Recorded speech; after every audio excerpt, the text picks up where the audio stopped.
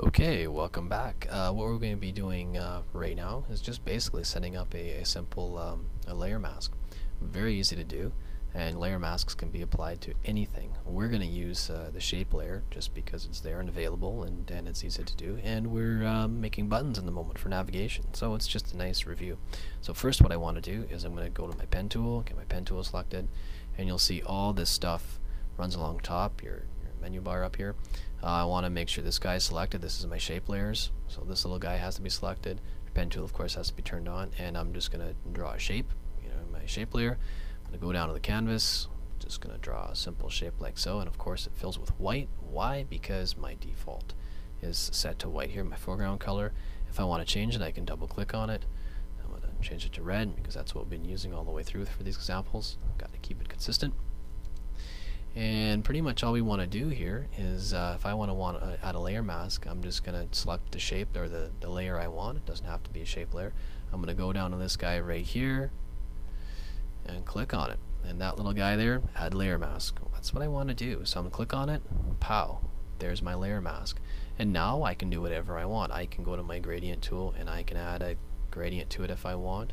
I can go to my brush tool and I can paint this away. I've got black right now. Black paints, erases, and white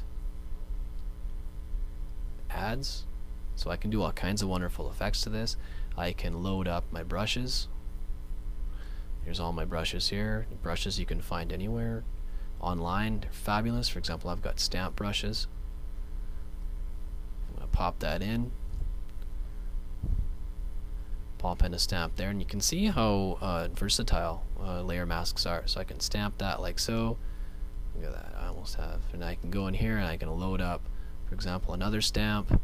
I'm going to make it a bit smaller, and I'm going to go in, say I want to, let's see, rotate it here. So I'm going to open up my brush tip shape. I'm going to go in here and rotate it a little bit, and then I'm going to maybe adjust the opacity a little bit so it's a little bit less. I'm going to stamp it right there. Let's find a different stamp, for example. Oh, this one looks good. Kind of cool. These are European stamps. I don't know where I got this, but I know I found them off of smashingmagazine.com. Excellent place to go for stuff. Now I'm going to rotate this a bit like so. Scoosh that in there, and maybe find another one here. Scoosh that there. Oh, fingerprint. Oh, look out. So now you see we got all these wonderful stamps and stuff. And these are just brush shapes. You can make your own brush shape, and we'll cover that later. But anyway, that's how you make a layer mask. And there's all kinds of cool stuff you can do with it. So there's my layer mask there. There's my shape layer. And of course, because it's a shape layer, I can change the color whenever I want. I cannot stress this enough. Shape layers are extremely important for flexibility and workflow efficiency. Anyway, that's the end of that lesson. Have a good one.